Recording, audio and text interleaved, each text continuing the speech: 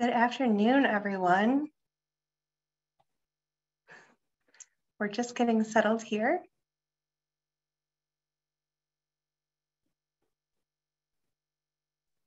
All right.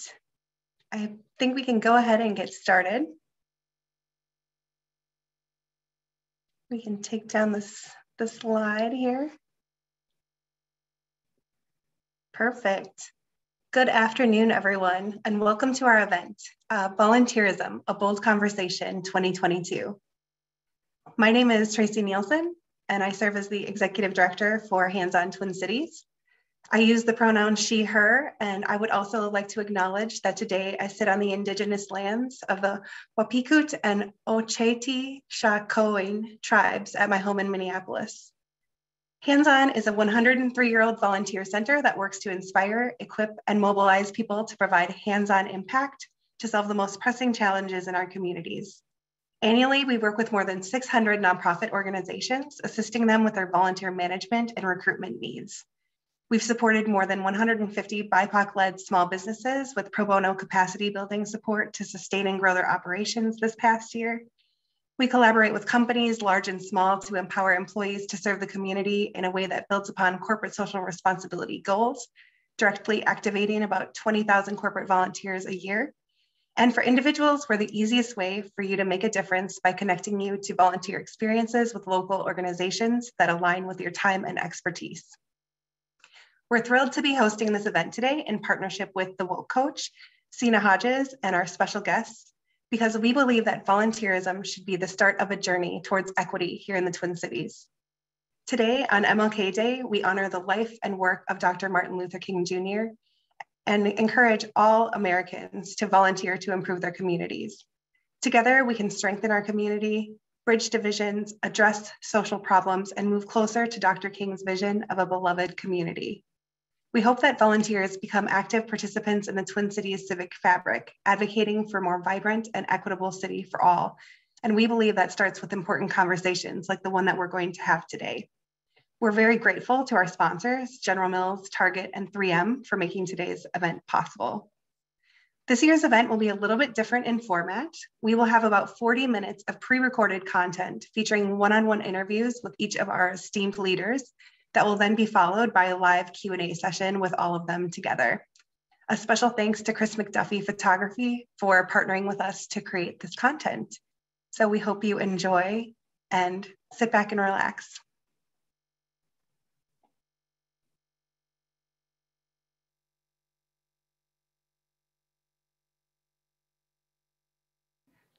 Good afternoon. I'm Tracy Nielsen, Executive Director of Hands-On Twin Cities, and I'm thrilled to be with you this afternoon to have an open and honest conversation about volunteerism and racial equity. I'm joined this afternoon by 4 outstanding guests, including Sina Hodges, founder of The Woke Coach, Adair Mosley, President and CEO of Pillsbury United Communities, Danielle Grant, President and CEO of Achieve Minneapolis, and Renee Dossman, President of Neighborhood Development Center. Special thanks to our sponsors for making this conversation possible, including General Mills and Target. So let's get to it. Hi, Sina. Thank you so much for being with us today to have this important conversation. Always a pleasure. Absolutely. Thank you so much for having me here, Tracy. Yeah. Can we just start off? Tell us a little bit about who you are. Sure. My name is Sina Hodges, and I'm the founder and CEO of a company called The Woke Coach. I use she, her pronouns.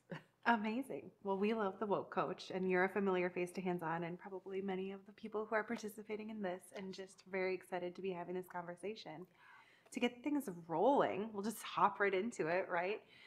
Let's just talk a little bit about how the intersectionality between like your work and volunteerism. You know, we've been doing a lot together over the past few years, and how sort of the work around DEI, systemic inequity shows up within volunteerism. Absolutely. You know, it's interesting because we're taught a lot of things as young people, and volunteerism is one of those things that is like ingrained in most of us. It's something that we do all the time, whether it's when you're young and it's with your place of worship, whether it's, you know, every year when you're going to school, there's some sort of drive for either coats or food. There's always been this notion of volunteerism ingrained into who we are and what we do. I think the thing that's been interesting about volunteerism historically has been we volunteer on our own terms.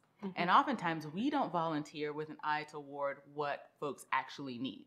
We think that folks need things that we would need if we were in their circumstance, but sometimes we don't have those community relationships. And if we don't have those community relationships, they can keep us from being the best volunteers that we can be.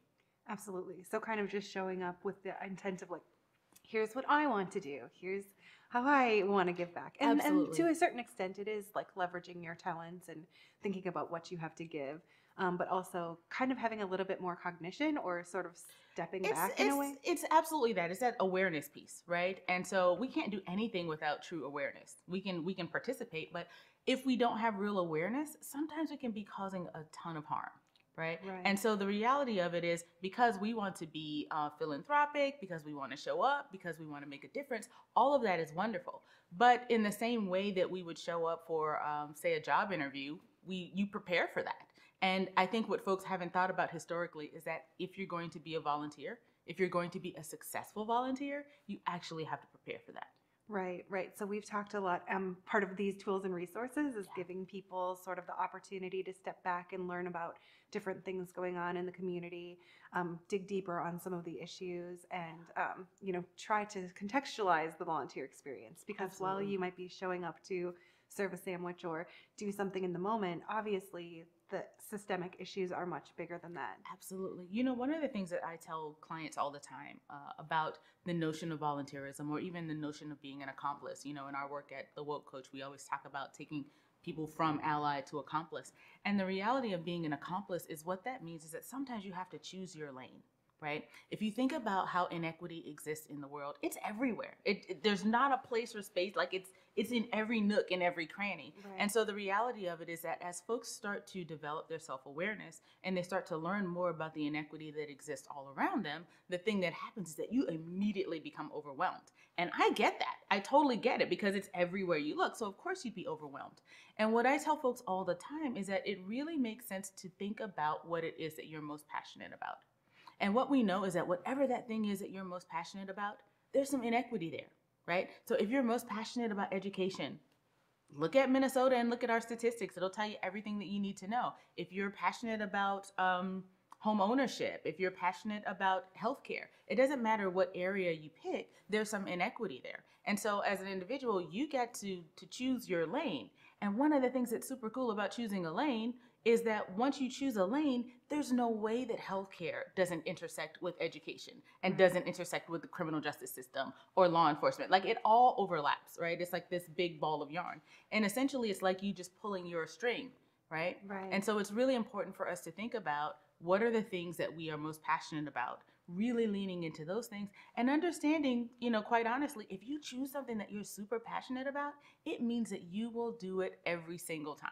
Yeah. It means that someone won't have to send you 16 emails to get you to show up, right? You won't have to be voluntold to do it. Absolutely, yeah. Absolutely. It's something that you'll engage in over and over and over again. And I think that's the piece that is sometimes missing for folks when they think about volunteerism. Yeah. So just thinking about, I don't know, myself and all of us as we have gone through the past few years, and, like a lot of passion and a lot of enthusiasm, but we're also maybe feeling a little depleted ourselves and sort of working through all of these things. But like, this urgency is right in front of us. I guess I'm just going to, if you have the answer for how can we continue to maintain that passion and also recognize that we are going through an interesting time in history. Like, never has it been, well, it's always been urgent, but it feels so urgent now. But at the same time, we're kind of maybe running on empty a little bit. Yeah. The murder of George Floyd was horrific, right? And it was a turning point for people in their engagement. And people were really, I think that we were home. There was a pandemic happening. You could not engage with what was happening in the world. And I think the ripple effect of his murder, it just reverberated everywhere. And I think for the first time, some people were just like, oh my goodness, there's real inequity. There are things that I need to do. And it was almost like the blinders came off. And so what we noticed is that people started, jumping higher, running faster, and that was really great. But I do notice that there has been a sense of fatigue around the work, and there's been a sense of fatigue around our collective responsibility. And a lot of times it's someone thinks that, well, if I just back out for a little bit, somebody else will take it on, or I don't really have to do it, so it'll be okay at the end of the day. And I think it's why I talk to folks all the time about choosing something that you're passionate about. Because if you're passionate about it, you're more likely to stay engaged over the long term. So that's the first thing, is really choosing these places and spaces where we want to make a difference, because we will show up with greater consistency. I also just have to name that we're dealing with centuries of oppression, and we're trying to unwind hundreds of years. So, in the grand scheme of things, if you take from 2020 to 2022, I mean, that's like what, 10 minutes? Right? So we're not in it yet. Like it's Yeah. Sometimes feels like 100 years. Yeah. Yes. And what I want to say is that if you're a member of a dominant culture, if you're white identified, if you're able-bodied, neurotypical, all of the things that we identify as dominant markers, it is incumbent upon us to use our power and our privilege for the benefit of others. Because the little bit of tired that we feel right now, folks have been super duper tired for a very long time. Absolutely. Right? So we, you can complain about that. And if you need to take your breaks, practice some self-care, but you can't opt out. Right. You can't opt out. We know too much now, right? When you see it, you can't unsee it. The inherent question is, what are you going to do about it? Yeah. Yeah. So as people sort of get that energy, how do we sort of continue to dig deeper on that, learning about the issues? Are there things that you find to be, a good way to kind of contextualize the community? It's so much, as you mentioned. It is so much. It's so much, but you know what I think? I think it's really important for us to revisit how we got here. Yeah. Because I think sometimes people think, like these issues that plague us, issues of relationships with law enforcement and communities, or, healthcare systems and inequities that exist there. These have been since the origin of these institutions. And so for us to recognize and contextualize how long these things have been happening, this didn't just start back in 2000, which honestly, when you say 2000, that doesn't feel like a long time ago. It wasn't, but it was like 22 years ago now, right? Yeah. So the reality of the situation is that we really have to familiarize ourselves with the how we got here. And people might say things all the time like, slavery was so long ago and I didn't own any slaves. But the reality of it is that the vestiges are still with us today, right? The inequities still persist today. Minnesota is a state that has a lot to think about with regards to how we create more racial equity. Absolutely. Right? So I think people should really be invested in finding out how we got here. Really, and not just understanding the moments in history, but also understanding the laws that supported, right? Right. Some of the ridiculousness that has happened and continues to happen. When you talk about it being illegal, for certain things to happen, or certain people who look like me, Black people, to own homes, like that was a law. We're not making that up, right? And when you talk about, separate but equal and segregation, and there's such a rich history of how we got here. Right. And so for us to ignore what we know to be true about our collective circumstance, that's foolhardy. We're grateful for our relationship with you, for all that you do for our community, and for continuing to push us as we think about volunteerism and the way that systemic inequity plays a role in all that we're doing. So thank you so much, Sina. Thank you, Tracy. I appreciate you. Special thanks to Sina for her insights and thoughts, always very profound. Next, we'll be speaking to Danielle Grant, President and CEO of Achieve Minneapolis. Well, thank you so much for being with me today. Really excited to learn more about all that you're doing. Can you just give us a brief introduction of who you are and what you do? Sure. I'm Danielle Grant, and I'm the President and CEO of Achieve Minneapolis. Awesome. Can you share a little bit more about what Achieve Minneapolis does? Sure. Achieve Minneapolis is primarily a college and career readiness organization. So Achieve is, number one, the strategic nonprofit partner of Minneapolis Public Schools. In that role, we serve as the foundation for Minneapolis Public Schools and raise money for strategic priorities. So that's kind of one side of the house. But what most people know about is the career and college readiness work that we do. So at Achieve Minneapolis, we run the Step Up Summer Employment Program with the City of Minneapolis and other partners, providing summer employment experiences for students within Minneapolis. We also have the Achieve College Internship Program, in which Achieve alumni are coming back following their junior year of college and getting those college internships, leading them into future employment. And then we have our Career and College Centers, which is probably our largest program. And the Career and College Centers are physical locations within Minneapolis and now St. Paul Public Schools, in which students can come in and get career and college advising, assistance, filling out applications with their FAFSA, learn about internships, learn about different career paths, just pretty much all that they're going to need to start making those future plans. So, we work with approximately 20,000 young people every year through all of our programs. Oh my gosh, that's amazing. 20,000. And always growing, I'm sure. It has grown significantly over the last few years as we've moved into St. Paul. Absolutely. So tell us a little bit about, we're not in normal times. What has the transition looked like for you as education and everything has changed, and there was online learning for a blip? What has been going on for the last 2 years? Well, in Minneapolis and St. Paul Public Schools last year, they were in online learning the entire year with the exception of 3 weeks at the end of the year. So it basically was an entire school year in which people were working and learning from home. Basically to summarize what has changed is everything. We've had to completely reinvent everything that we do. So this school year, of course, we're back in buildings again, and there have been some internships that have moved back into in-person. But I will say what has changed is there's much more hybrid, much more things that are remote.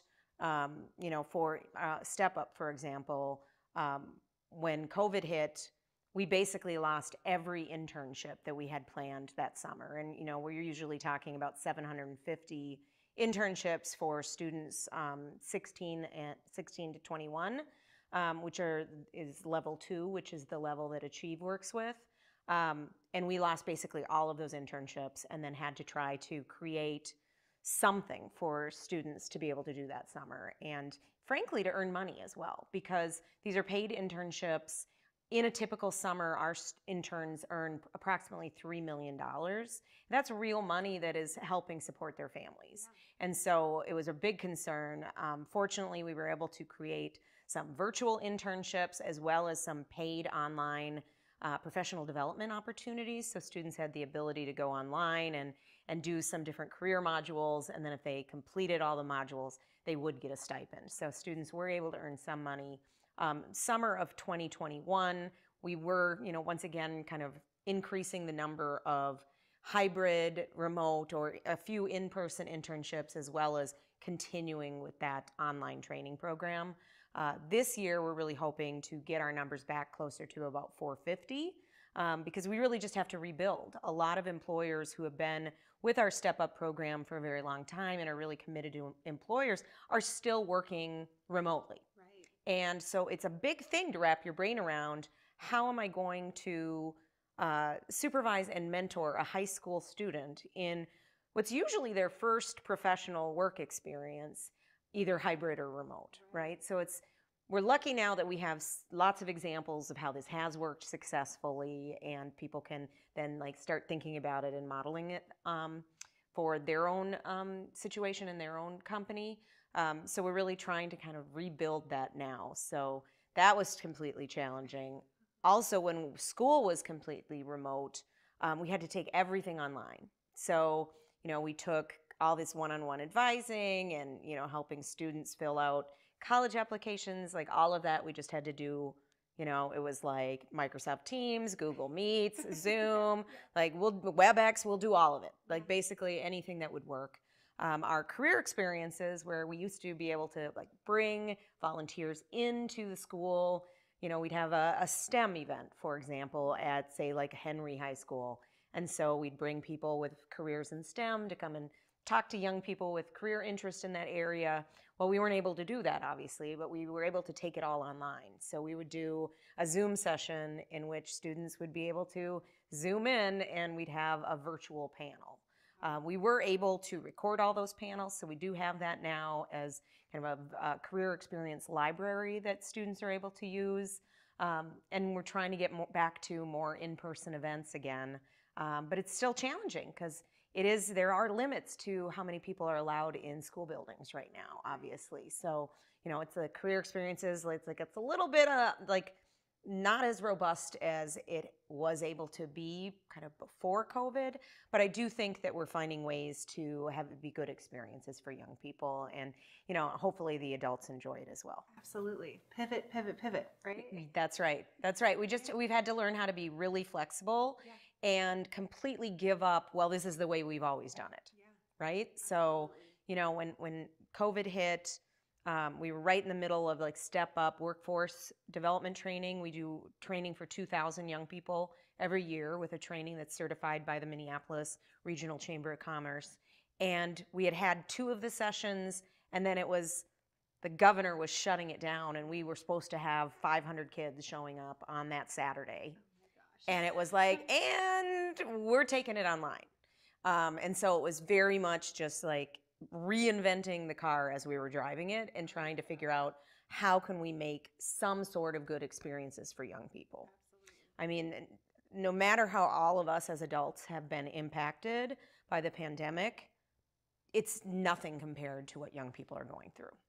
Right. And, young people are amazingly resilient, but I think everyone needs to be thinking about how disruptive would that be to your development as an adolescent, what they've been through the last couple years. Right. And so, what we've been talking about in youth development and education, right now it's all hands on deck, and everybody just needs to do everything that they can to make sure that this generation of young people can transition to adulthood successfully.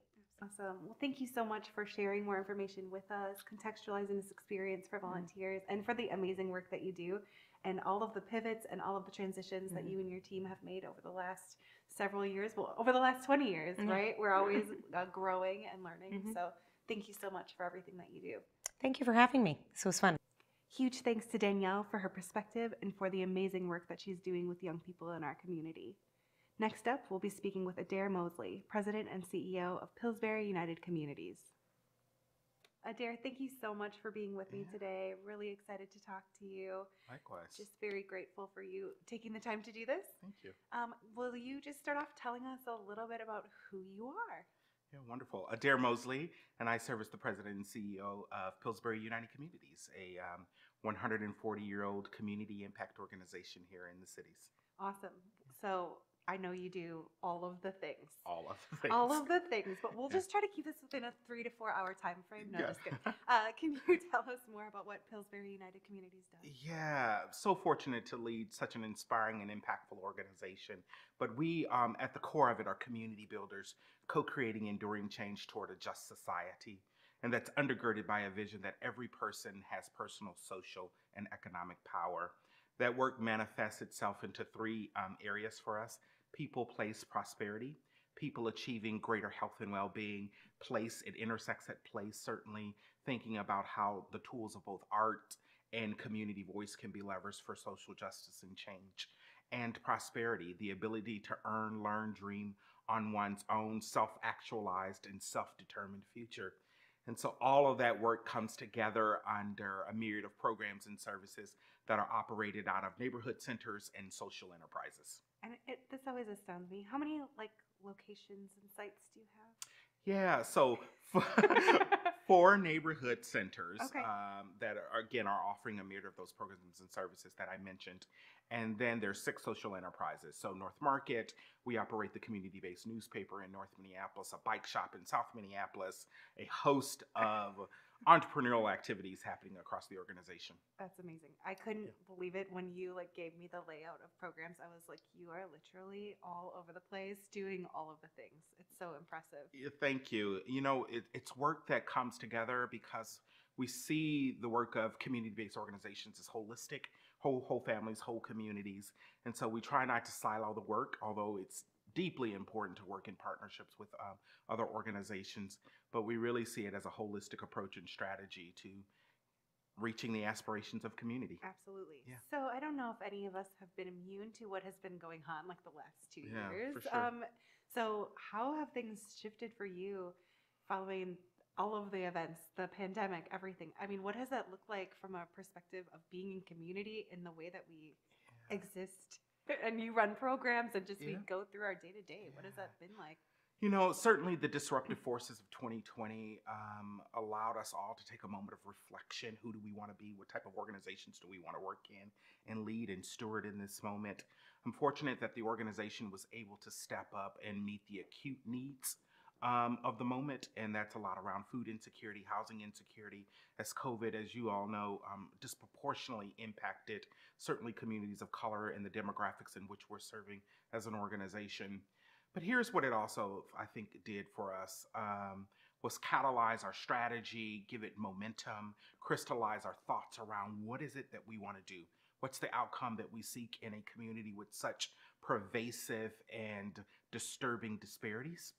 And how do we double down on the strategic things that are going to allow us to take leaps in community rather than incremental improvements? And so, if anything, what I'm really inspired by is our ability to think about the systems that really undergird such, again, disturbing disparities here in our region. And so we are on a march forward, rapidly thinking about how do we create this just system, just society.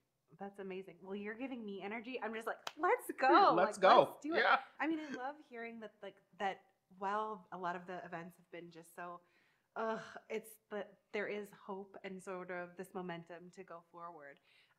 Just super inspiring. Yeah. I love that. How do we not let a crisis go to waste, right? And certainly not minimizing the impact that both George Floyd's murder and COVID-19 has had on individuals and families, and especially those that are proximate to social justice work. It's really heavy, but at the same time, it's a moment for us to say, here's an opportunity, and what do we do with this moment, and where do we go from here? Is the question that I call in every room. Yeah. Where do we go from here? Yeah.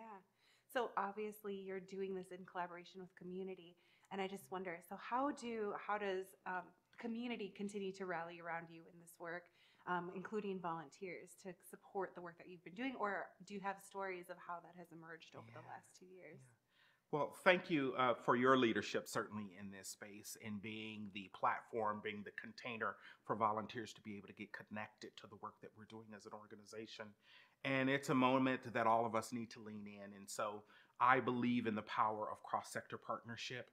I believe that both our corporate and community-oriented individuals can contribute to this work by bringing their skills, their talent, their time, their treasure to this work. And so that is what I really challenge everyone to do in this moment, that there is something out there. Every organization, including Pillsbury, needs the power. We need that kind of cross-sector, cross-collaboration.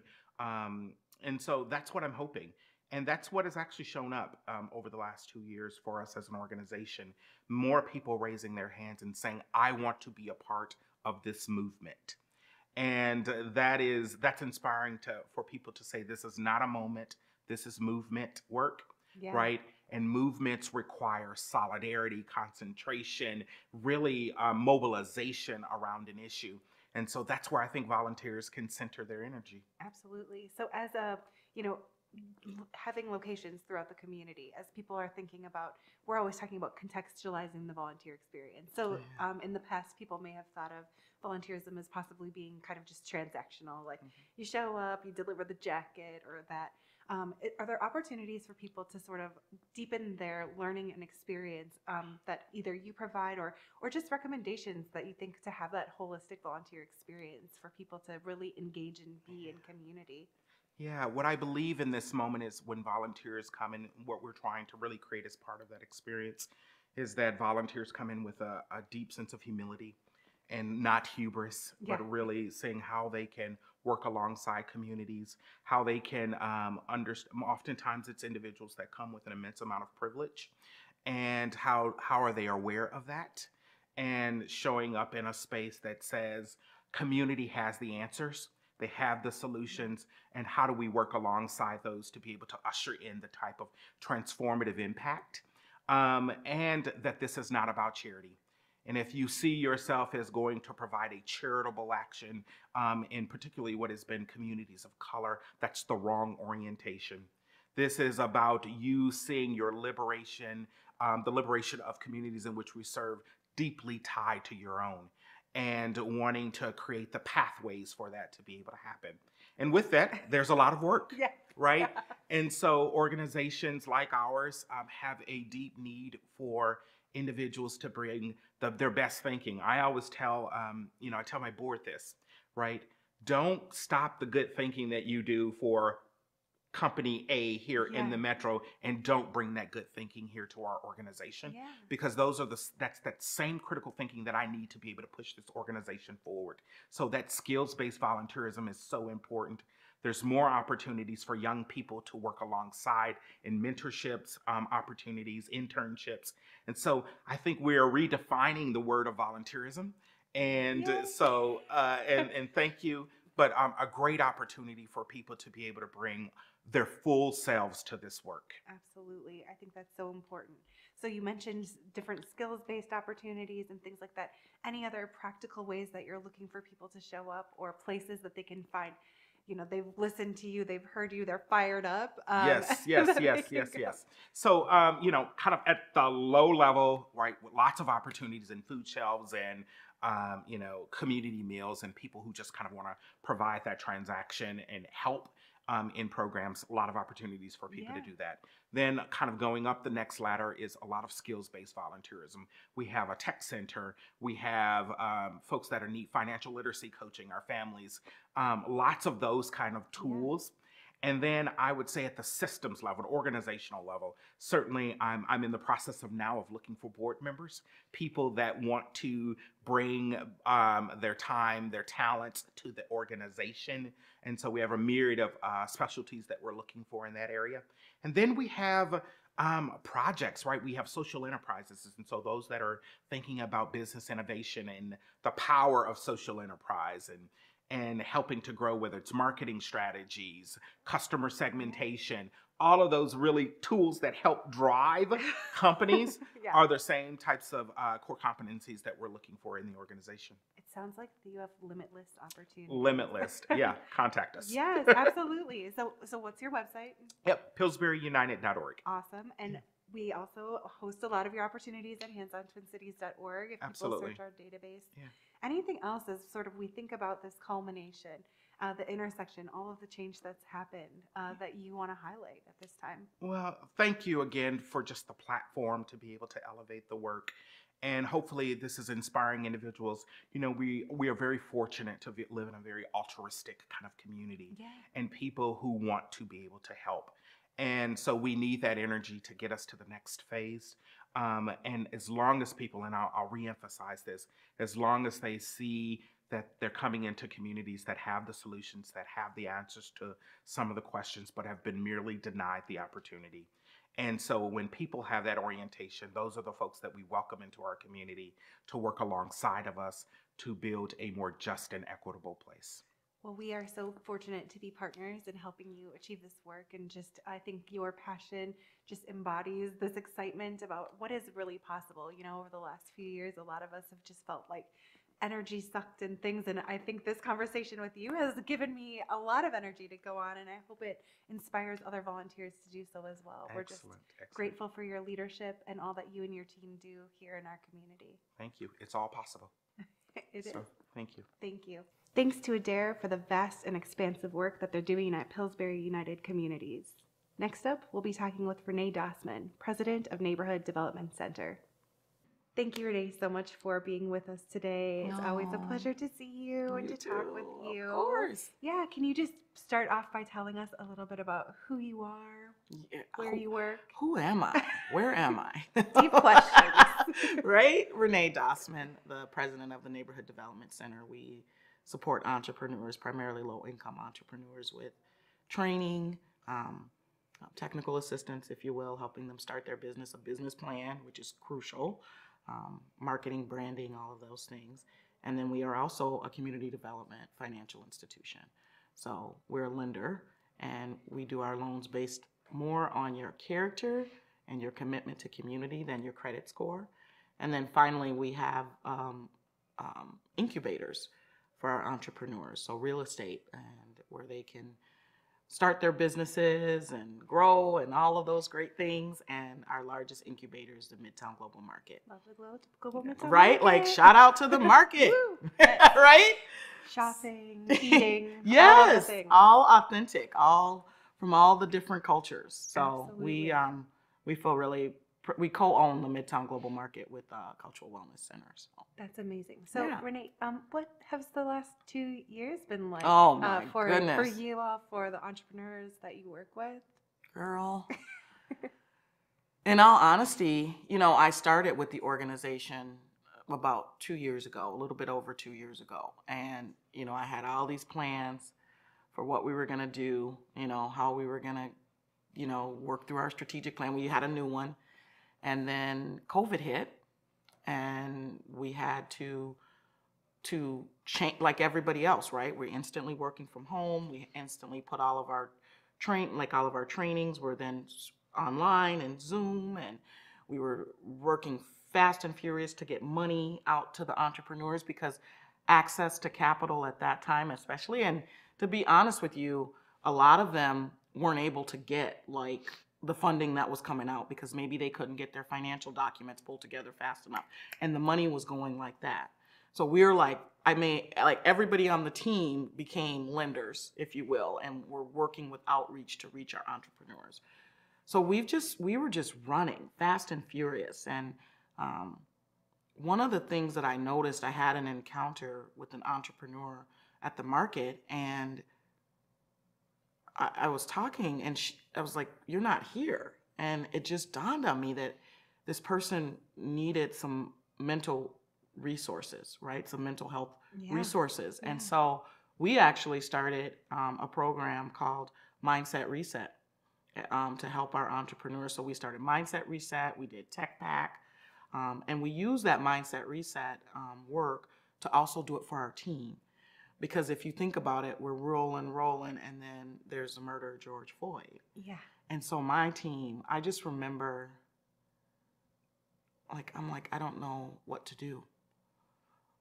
First of all, I didn't know what to do with COVID, and I surely don't know what to do after this because I'm dealing with my own stuff. Oh, yeah.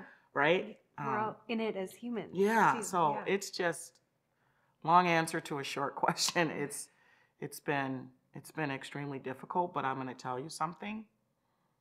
I feel so hopeful. I do. Because I just love how people have shown up. Yeah. Like, you're doing this and it's hard. Like somebody said to me, hard things are hard, and they are. Yeah.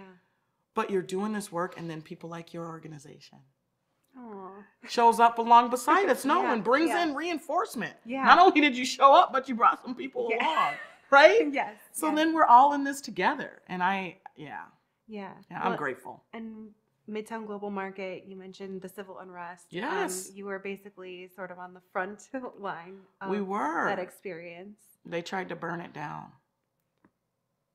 And it's still standing. It is still standing. We had entrepreneurs and people, there's condos above the market, and they came out and they formed a human chain around the market and kept it safe. That's amazing. Every night. Wow. And they patrolled.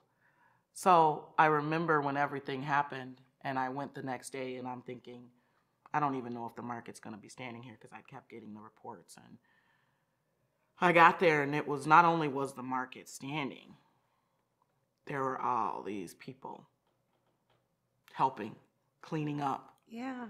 And it's just like, this is what we're about.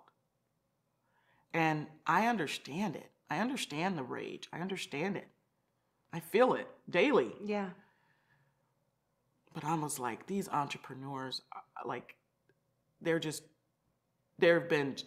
suffered so much with everything.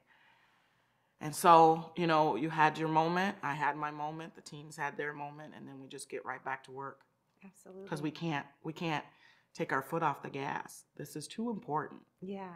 Too important. And I think for everybody, we understood that there were many things bubbling under the surface that, George Floyd uncovered, not only for us, but for the world. And, some of the systemic inequities that we as a community face. How do you see those inequities and those things play out in your work at NDC? Oh, yeah. You see it all the time, right? Like, that's why we exist, is to bridge that gap, right? These these entrepreneurs, they're not asking for a handout. They're just asking for the opportunity, Yeah. right? Yeah. And so getting them access to capital, getting them the training that they need, removing the barriers and the roadblocks so that they can start. When you start a business, first of all, that's bold, Yeah. right? That's courageous. Yeah. And I was at a graduation last night, one of our graduations for one of our training classes, and there was a speaker, and he was from our program, and he said, there was nobody in my family that had ever owned a business or thought about owning a business. I didn't have a roadmap, right? Yeah. I didn't have a blueprint on how to do this. And so that's what we provide at NDC. We provide all of those resources, complete wraparound services to help you start your business, have your business grow and thrive, but then it builds generational wealth. That's the trick, right? Like, how do we help build generational wealth? How do we educate people that don't have anybody in their family that's like, you want to start a business? Here's, $1 million. Here's $50,000, right? Like, Right. so it shows up in how fast. I'll give you an example. How fast that PPP money went the first round. How fast it went. And it went fast because there were people that were literally waiting with their accountants, could get into the system, get the money fast. Like, and it wiped it all out practically. Yeah. And then they figured out for the second round to give a window of opportunity for community development financial institutions like us so that we could get in there and get our entrepreneurs processed so that they could get access. But if you didn't have all your paperwork lined up, if you didn't have technology, if you're just trying to do it on your phone. Oh, yeah. Yeah. So, oh, girl, we all learned. I could go. We applied for those PPP. Yeah. Things, You right? guys, yeah. Oh, yeah. Yeah. Yeah. I mean, it is. You need certain things in place to really, walk you through those steps, Yes. and it's not always intuitive. So. And if you don't have a relationship with the bank, yeah, because you're unbankable, yeah, so it's there, but what? Yeah, yeah. Well, I loved what you said about everybody sort of showing up, and I guess one thing that I'm just curious about is sort of the role that people can play in supporting you. I mean, you have this amazing mission, and you're doing this incredible work, and I'm like looking on the outside. How do I really support the work that you're doing? How can people continue to stand behind you, the entrepreneurs, and support you? Well, first of all, thank you, because you do support us. And your organization, Hands On Twin Cities, has shown up in such a beautiful way, and we're really grateful for that. Because you didn't show up and say, this is what you need, NBC. You showed up and said, how can we be of service, right, to you? So I think, the main thing is shop and support these Black entrepreneurs, these Latina entrepreneurs, Indigenous, Asian, Hmong, all of them. Like, support these BIPOC entrepreneurs, right? So that's one thing. Go to the Midtown Global Market, spend your money. Eat delicious food. Eat delicious food. But I always say, my team, they're so amazing, right? They just give daily. No, seriously, it is amazing. But the thing that I think people forget is you can just use your natural gifts and talents. We don't need you to make something up. I don't need you to come to the market and try to be something that you're not, or help us. We have an incubator that's on the east side of St. Paul that's for the construction and trade businesses. If you have a talent that's your talent, you're a general contractor, you're a great carpenter, you come with what the gifts and talents that you have, and we can figure it out, right? And we'll make space, because there's the cool thing about entrepreneurship is that there's all kinds of businesses, right? And there's all kinds of things that are needed, right? And our organization, because we do those different disciplines, people that are teachers could help us. Like any discipline you have, you could help. So. Well, Renee, I'm just so grateful for all that you do, all that your team does. It's just a pleasure to work with you. Thank you for being with us for this conversation and sharing how people can get involved. Thank you so much. We'll continue our work together. Thank you. I really appreciate it. Thank you for having me. Huge thanks to all of our panelists for their insights. We'll have more detailed interviews available at handsontwincities.org for follow-up. And we're thrilled right now to be able to move into a live Q&A session moderated by Sina Hodges, founder of the Woke Coach. So stay with us.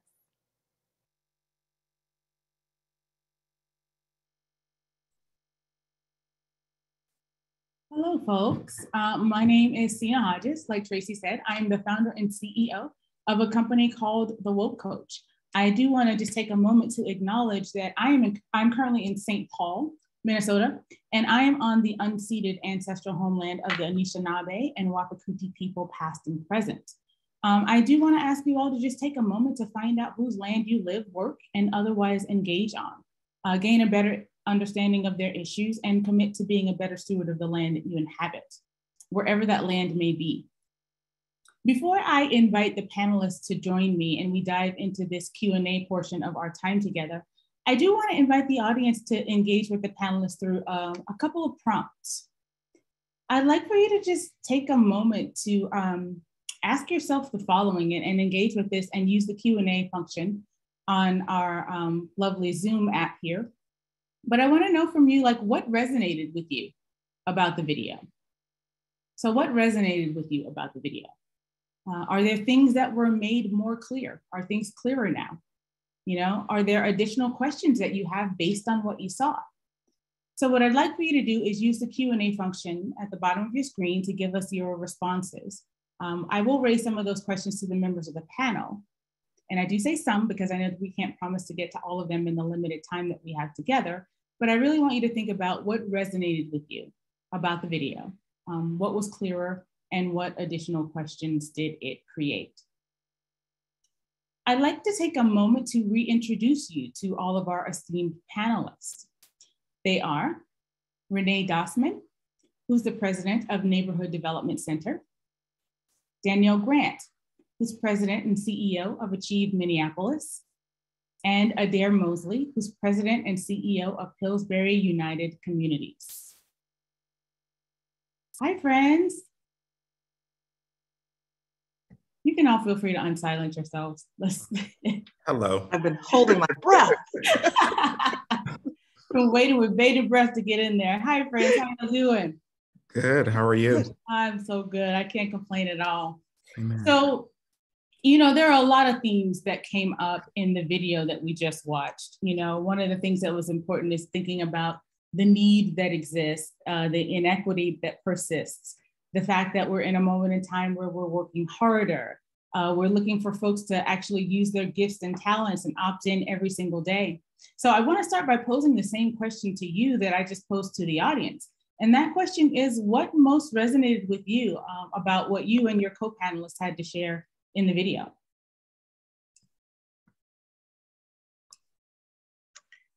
Yeah, I can start.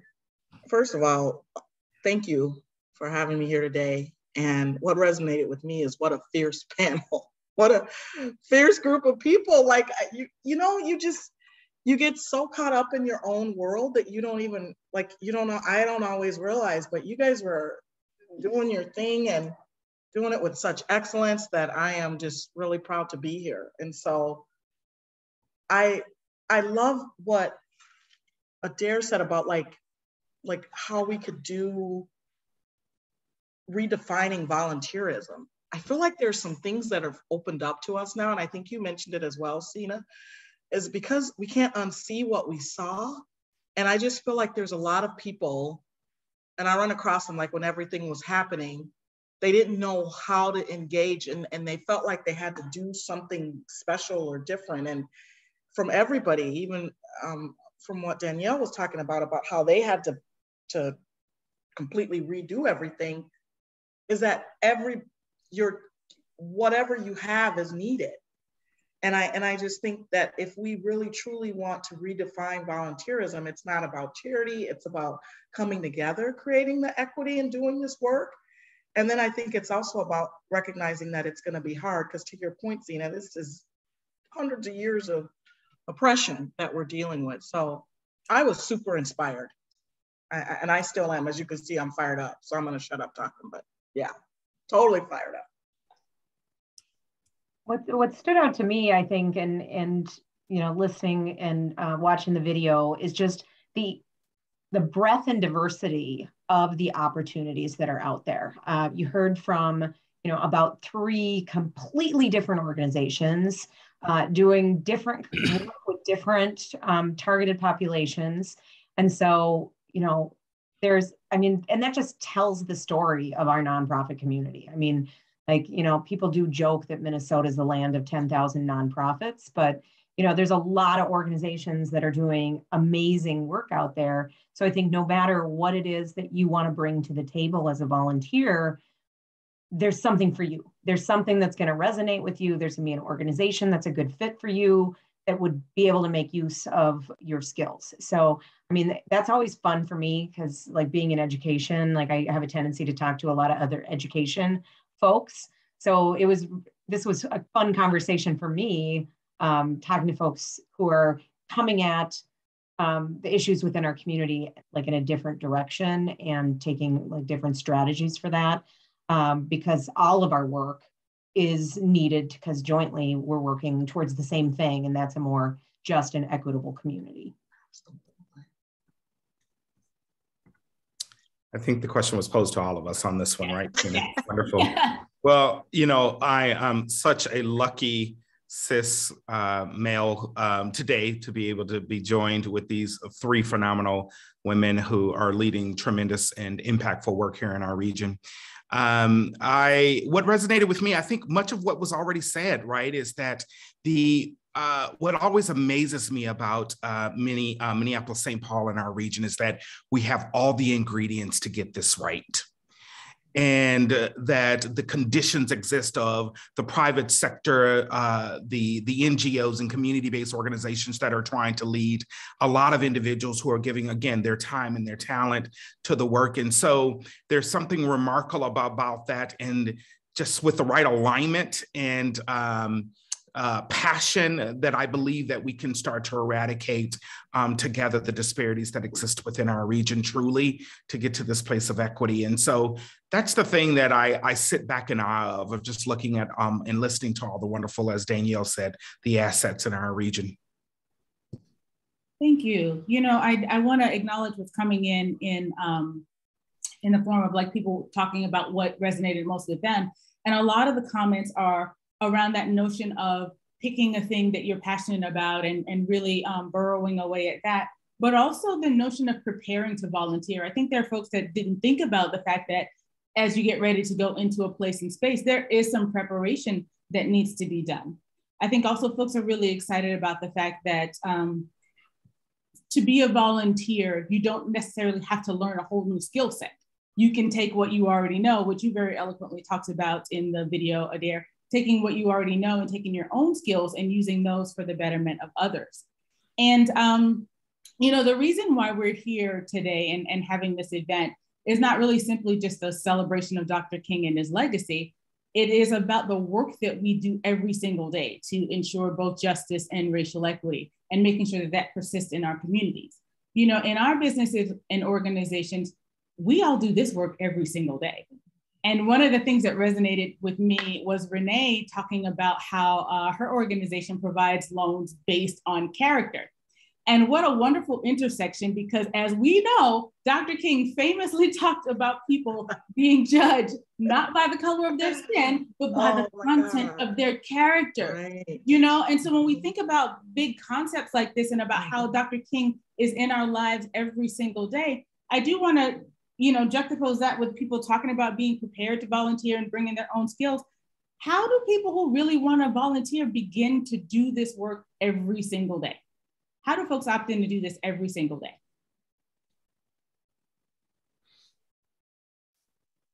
You want to go there? You got I desperately want to hear your response, please.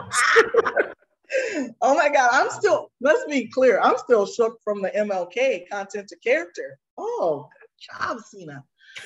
So, I think, how do they start? Yeah. Was that the question? Yeah, how do you begin? How do you get in here? I think you reach out. There's, you can probably, on all of our websites, there's a link to volunteer. And I think it's what you said about that preparation, but you come, if you can show up and be open to listen and to learn versus showing up to say, I'm going to do this, right? Like, what's needed in the space and how can I assist? But it's not complicated. And we don't make it complicated. Like, you don't have to give blood or anything. Like, you can just show up and we can put you to work, right? Nothing, like you don't have, there's nothing complex about it. But I think it's scary to say, because because I think what it is that people think they're going to do harm. Like, if I show up and I can't do this, or you guys are doing such great work, and what could I offer, and all of that's the stories that you tell yourself. Like, we just need you. We need exactly like what Adair was saying. We need, like what you talked about, like bringing your A game, you bring it there, just bring that here and you can do the same thing. So I think it's just like making that call, making that initial step, and understanding that we're not just going to throw you out there and say, hey, do this. We're going to be there and to support you every step of the way. You're not doing it alone. You're doing it in community. And that's what this is all about. I like to say, I think that's absolutely true. Like, to do it, you just like reach out and there are opportunities for you. But I also think, like what strikes me about your question, Sina, is about how do you do this work every day? And so, like, to me, the beauty of a volunteer opportunity is not that you're just going there to make change, positive change. The beauty is that it's going to change you. And so, like, I think of times where we've had volunteers come in and meet with students through our programs. And, after the session is over, they say, oh my gosh, that was amazing. Like, I hear so much about young people and teenagers and, but these kids were great. And, I read about how terrible young people are and what a crisis it is, but like these kids were great. Well, you know what? Those kids just changed you, because now when you read something in the paper about young people, you're going to say, well, wait a minute, I was at that high school and I met these young people and I saw that they want to talk about their future and they want to contribute to their community and they have big dreams. And now I understand them differently.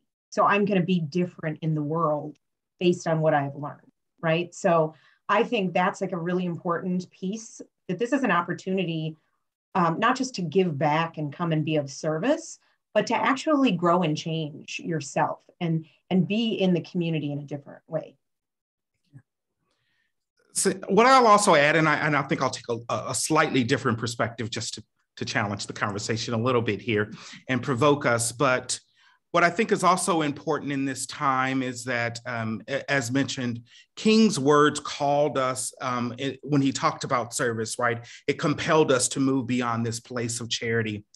And it was truly think about the evolution of the heart and mind, the eradication of oppressive systems and policies, and to also be unapologetic about justice for all. Mm. And what I hope that in this moment that people don't see that I go in and I provide a transaction or I disconnect myself. Again, I want to point out that true liberation.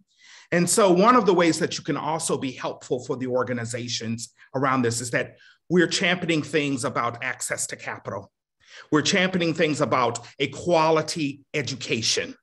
We're championing to eradicate what is bringing the person to the food shelf. And if we don't change the context in which people live their lives. And so that is also service, is when you join us in raising the fight, going to the halls of power, and working alongside of us. And I think that that is the place we all want to get to in this with true kinship. Mm-hmm. And so I want to be able to say, taking this beyond just this moment of, again, providing that transactional service, while albeit certainly important for our organizations to sustain itself, that true solidarity will be joining us in the fight. Adair, let's take that path, because one of the things that folks don't always recognize is that injustice and inequity, it hurts everybody, not just the folks who are marginalized, right? And the folks who are historically underrepresented or so injustice and inequity, they really hurt everybody. An artist named Lila Watson, she famously said, if you have come here to help me, you're wasting your time. But if you have come because your liberation is bound up with mine, then let us work together. And so what folks do need to recognize is that volunteerism is really a path to liberation. And I think that people don't really recognize and understand that by helping other folks and using your own power and your own privilege for the benefit of others, that is really how, when folks want to talk about a rising ship lifts all tides, or a rising tide lifts all ships, right? Yeah. So do we think that people, do we think that people just don't understand? Do we think that people don't understand that? How do we help people have a better understanding of that?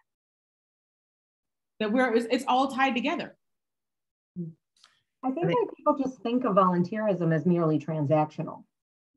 They're not necessarily thinking about that bigger picture. They're thinking, okay, well, it seems like something like a nice thing to do, but they don't always take a step back and look at that big picture about how their few hours of volunteer work is contributing, but they're like learning from that, and then what they should be taking those learnings and implementing in other parts of their life. And I was thinking when you said that, what you said, Sina, about that book from Heather McGhee, The Solidarity Dividend, like, I think that's, the sum of us, when it talks about the solidarity dividend. But I think like how racism hurts everyone, even like it destroys everyone, not only the people that you're being oppressive to. But I also think there's probably some opportunities for us as nonprofits to do a better job of telling the story and connecting the entrepreneur back to the mission. And because it has been so transactional in the past, and now we're trying to move people in a different direction because we know that there's other things that are needed.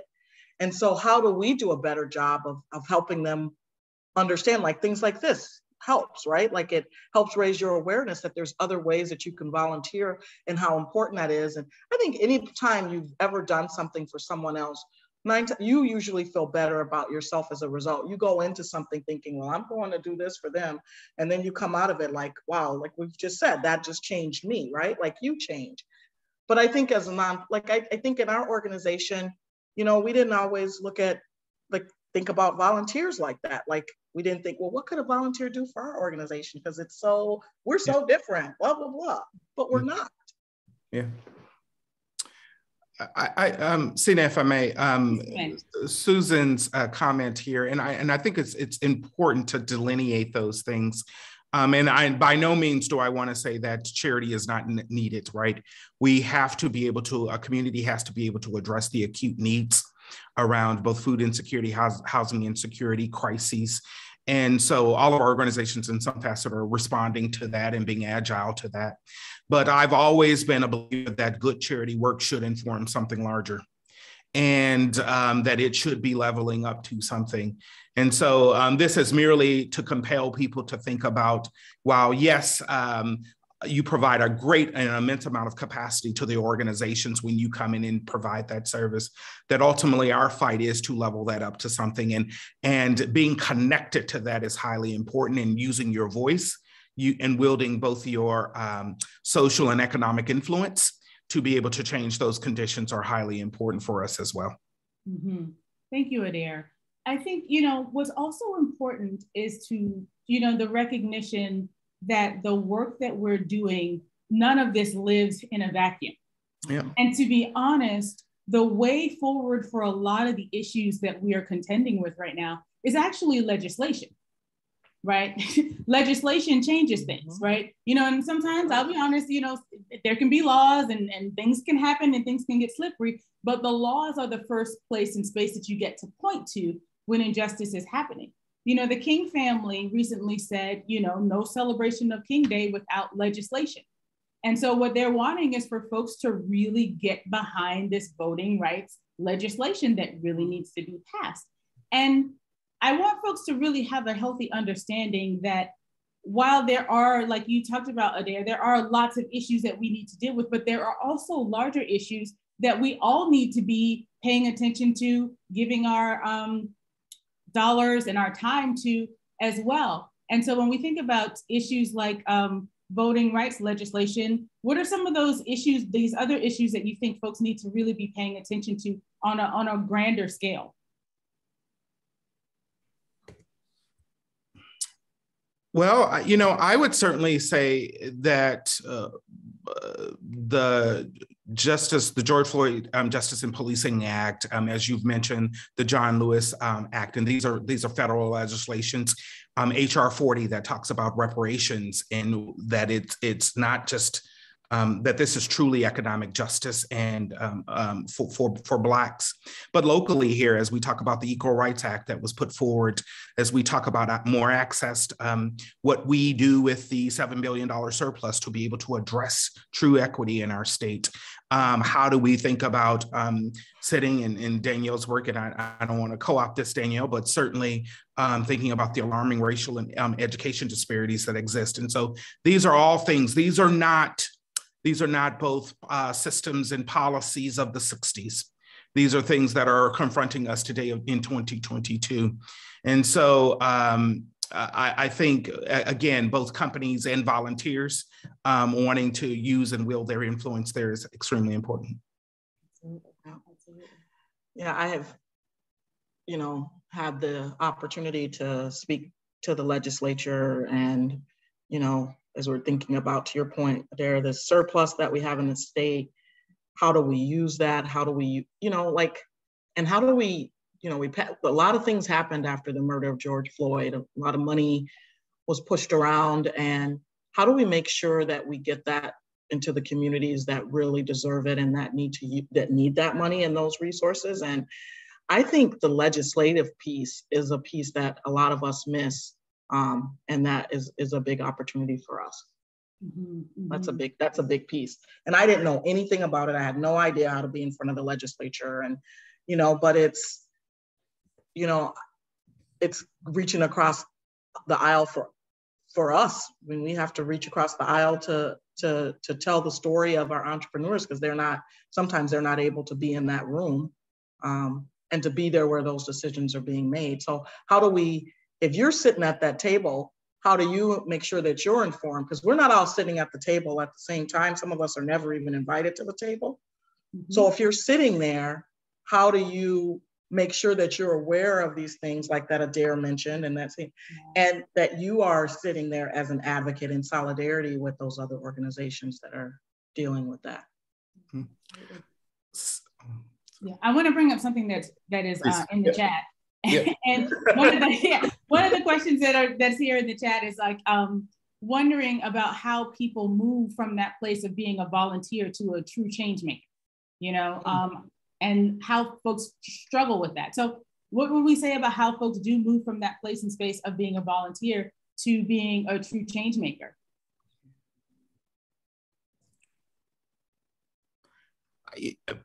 I would add that it is very, it's personal, right? And your journey is your journey, but the onus is on you.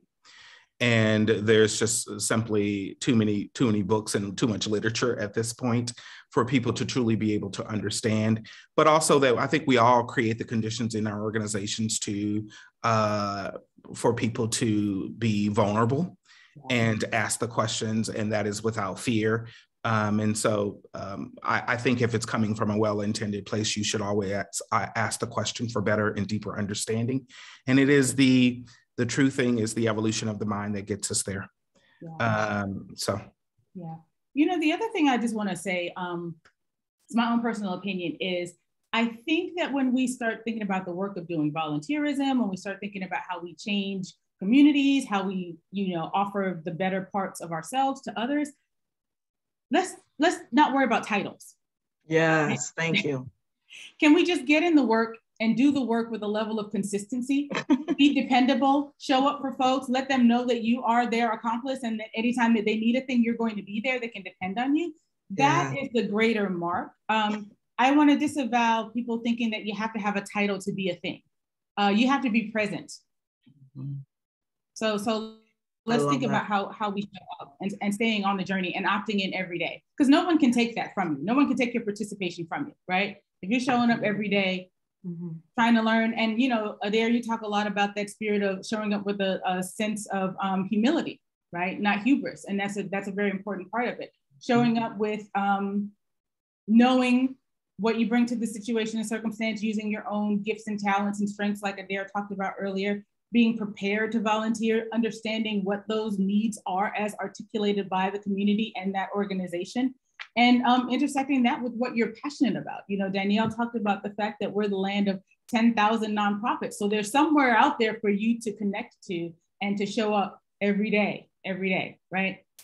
And I knew, we all knew this time goes by so fast. And so the question I would like to ask both of you, all the three of you, to contend with as we kind of transition out of this conversation is, where do you think we go from here?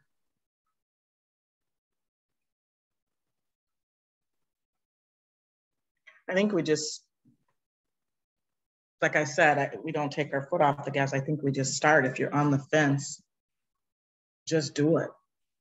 Like I think there's not much more can be said about using your gifts and talents, something that you're passionate about, connecting to that in some way. But what, if not you, who, and what's holding you back? And only you can answer that question. And even if you only have an hour, that's an hour that we could use in our organization for sure, right? Like, it doesn't have to be this, you got to show up every day, 5 hours a day. Like, no. And now with the power of using Zoom, there's ways for you to be in the room, even if you're not physically in the room. Just do it.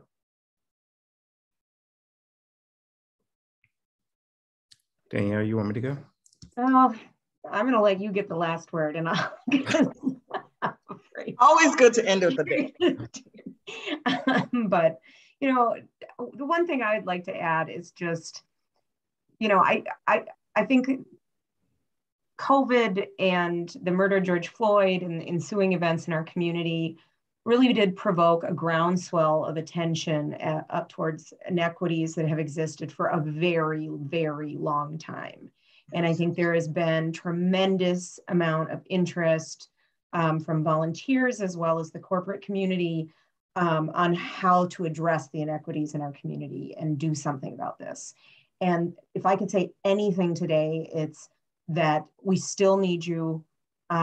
Yes, it's, here we are, it's a year and a half later, but the need is still there. And so like it was so exciting to have the focus finally be on these issues that we talk about every single day, but we can't let that focus go somewhere else, right? And I think that just that sustained energy is the only thing that's going to make systemic change, because, like as we were saying, like there's actual legislation out there that needs support right now to make changes. And, like that's a little different than coming with the broom and sweeping up, but we need you just as much. Yeah. And so that's what I would say. Like, this is like a marathon, not a sprint.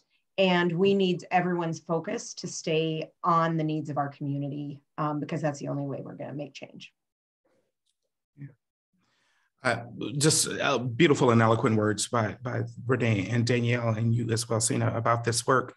I think the only thing I would just add is that, we've probably emphasized a lot today more than just, again, some of those transactional things, because the work that's left on the table has been, is the work that we're describing that came out of a post-COVID in George Floyd's murder. And so that's while our attention is focused there. And I would also say that much about what we're describing today is less. We know you have the talents, we know you have the skills to be able to come into our organizations. And this is really about orientation and mindset and value alignment. And so I would lastly offer that one things that people can do in preparation of coming into communities is to see our communities as assets and not to come in from a deficit-based thinking, and that you're not building on broken, and doing your research. of who are the people that are inspiring, what are the things that make a community to come together rather than the sensationalized headlines that you oftentimes read about our communities. And so when you do that and you come in and you want to learn and you want to enjoy and experience, you'll keep coming back. So that's what I offer. Absolutely. You know, I'll wrap this up by saying it is absolutely incumbent upon all of us to use our power and our privilege for the benefit of others. And I want to be absolutely clear that we all have power and we all have privilege. And so if you've not decided to actively use your power and privilege for the benefit of others, I can't imagine what you're waiting for. You know, Dr. King famously said, the time is always right to do right. It's time. Thank you so much, panelists, for your time and attention today. Thank you so much for being here. I appreciate it. Thank you, Tracy, for having us. Absolutely. Thank you so much, Sina, for moderating our event, and to our panelists, Adair, Renee, and Danielle, for your insights, your honesty, and your openness in this conversation. And I just want to say that today's conversation does not end here. Hands On Twin Cities is committed to continuing conversation and providing ongoing resources for volunteers as you engage in community. Today's session will be available in the coming day to share, along with resources and the longer interviews with each of our panelists. We have concrete ways for you to take action at handsOnTwinCities.org. So please check out more information about all of our partners featured here today, including the Woke Coach. The staff at Hands On Twin Cities has been working with Sina and her team for the past 3 years, going through the From Ally to Accomplice program. It's been transformative experience for our team, deepening our analysis and developing an understanding of issues around racism, bias, allyship, and injustice. And they offer the From Ally to Accomplice program to businesses and organizations and folks anywhere in the world through an online community. Once again, I just want to thank our sponsors, Target, General Mills, and 3M for making today's event possible. And thank you all for your participation and taking this first step and continuing to learn and dive deeper. And in the words of Dr. King, everyone can be great because anybody can serve. So thank you all so much for your time today. And let's get to it, right? If you're not fired up now, I don't know what it's going to take. So thank you so much to everyone, and keep doing this work. All right. Bye, everyone. Bye.